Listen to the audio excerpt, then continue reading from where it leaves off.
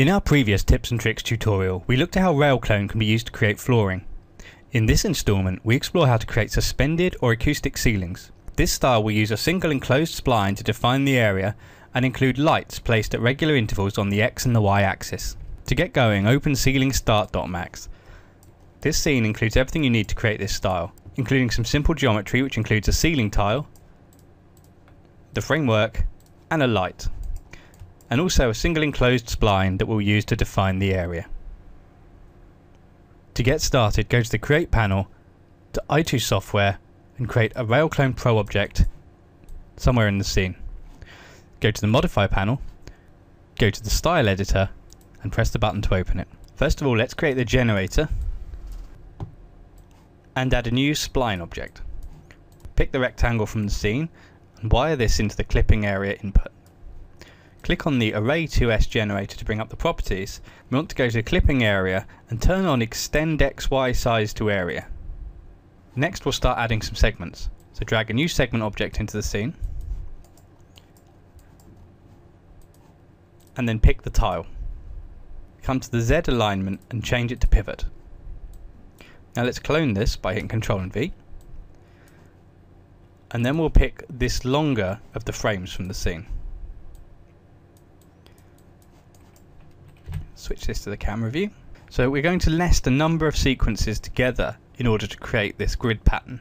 So create a new sequence operator, set it to increment on Y, and then plug in the tile followed by the framework, and then plug the whole thing into the default input.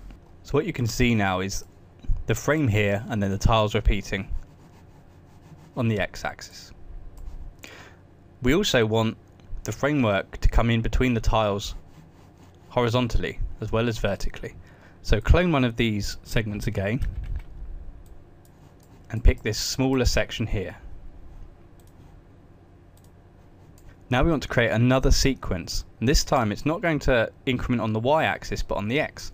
So create a new sequence, set its increment on X, which it is on by default, and then plug the mineral tile into the first input and then the frame X-axis, and then plug this sequence operator into the other one, replacing the tile input. So it looks like this. And what you'll see now, if we put material on it, this will become clearer. What you can see now is that we've got a frame running on both axes using these sequence operators. If we look at it from above, you can see that they're not actually overlapping, and the tiles should overlap this kind of T-shaped frame. So let's come into the frame Y again and change the top and bottom padding to overlap them. So I'll put it in wireframe mode so you can see this, and change it to negative 0.8 centimeters and negative 0.8 centimeters. Now you can see that it overlaps. We need to do the same now for the X one as well. We want left and right to come in. So negative 0.8 and negative 0.8. So now that all overlaps nicely. Just to avoid the coplanar polys, I'm going to come down to frame Y and just change the Z transform setting a little, just pulling it down, so there's a bit of an overlap there. So now we've got a basic ceiling complete, we want to add some lights, and we can do that in the same way by adding more sequences. So create a new sequence operator, clone one of these existing segments, and then pick the light from the scene.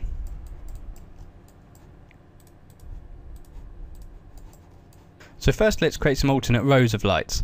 Plug the ceiling segment into the new sequence, and then plug the light into that. And then plug this new sequence operator here into this other one, replacing the current tile input. And then we get columns of lights.